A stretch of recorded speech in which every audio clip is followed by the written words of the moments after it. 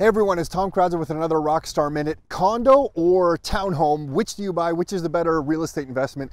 And in Oakville right now, there is a condo that's going up around the Trafalgar and Dundas area. It's getting a lot of attention and it's causing a lot of questions. We're getting really an unsolicited amount of questions, a lot of questions into the brokerage about that specific project. And it just kind of given us pause to think, what is the better real estate investment? Is it a condo or is it a townhome? And this one particular gentleman that we just met, not an investor we work with, kind of a friend of a friend, really just had some legitimate concerns because he was looking at that condo in the Oakville area, but someone had recently told him, hey, never buy condos. Townhomes are always the way to go, and townhomes always appreciate better, and they're just a much better investment than a condo. And we kind of took pause. Although we are big believers in, single family homes and townhomes over condos ourselves as well, for someone to give that kind of advice just with a blanket statement saying townhomes are much better than condos, that's really not always the case. There could be good reasons to buy that Oakville condo, even if it doesn't create positive cash flow.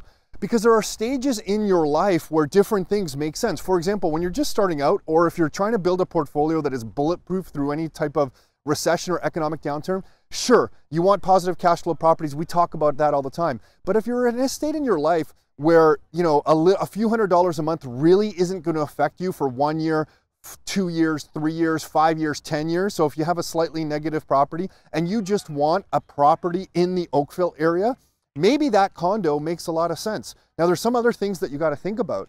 For example, when that condo first closes, it's probably going to be a lot of investors that buy that condo. So if you're looking to sell it quickly, it's going to be a little bit of a saturated market. You probably will not get top dollar. You probably won't be able to sell it as fast as you think you're going to sell it. If you try to rent out that condo, there's probably going to be a glut of condos up for rent with other investors doing the exact same thing. So you might not be able to rent it out very quickly. There is a rental apartment building that's going to be built really close by to that condo, just about a block away. So these are things that you have to think about before you buy a condo as an investment.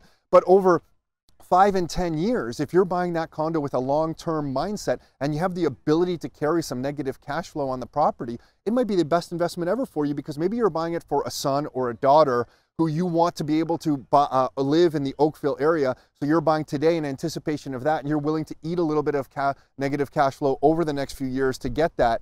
So, there could be a reason in your life where that condo makes a lot of just financial sense for you if that's your plan. Now, if you're looking just to create the most positive cash flow that you can get and get the best appreciation that you can get, maybe the townhome is the way to go. So, it just depends at what stage you are in your life, what you're looking for. To say something is the hottest investment ever, or to say one particular property is way better than another property, there's no such kind of blanket statement that anyone can make. And if anyone makes that to you, saying that a condo is the hottest investment ever, or a townhome is the only way to invest, always take pause. There's pros and cons to every type of investment. We've never seen one property just be the best property ever. So hopefully that gives you something to think about. Until next time, your life, your terms.